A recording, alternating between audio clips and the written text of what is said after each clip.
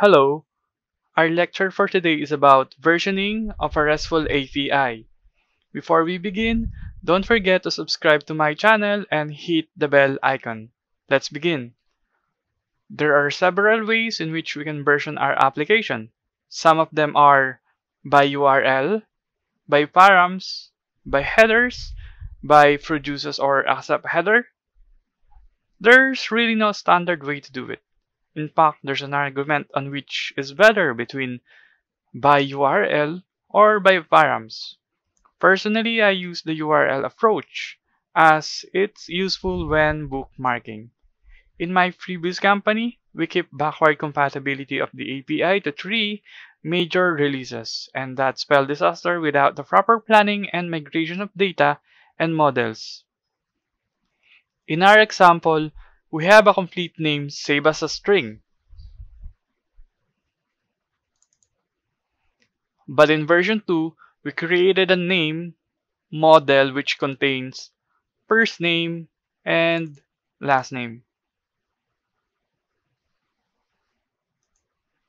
To demonstrate some examples, let's open the dealer version controller class, and let's start testing them by opening the Postman collection.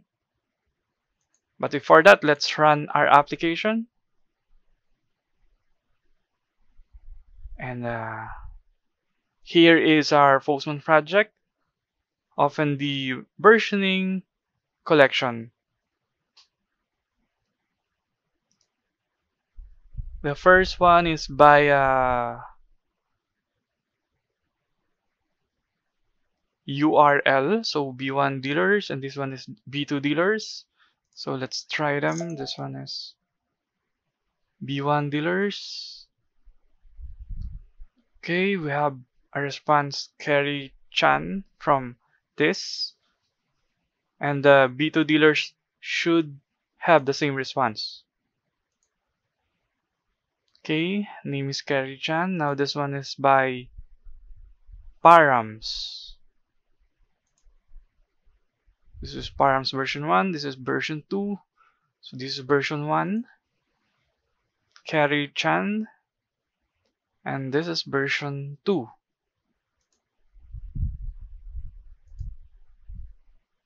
Okay, so we have a name which has a first name and last name.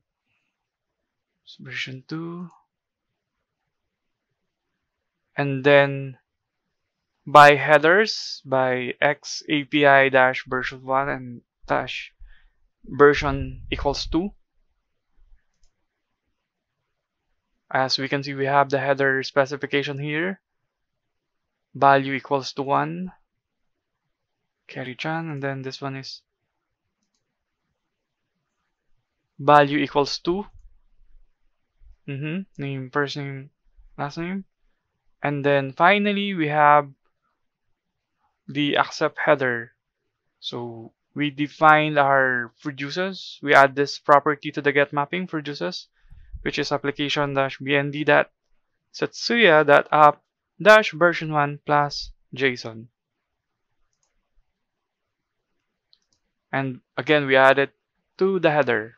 And with the key accept value dash version 1 plus JSON. Then here's the version 2. Accept version 2.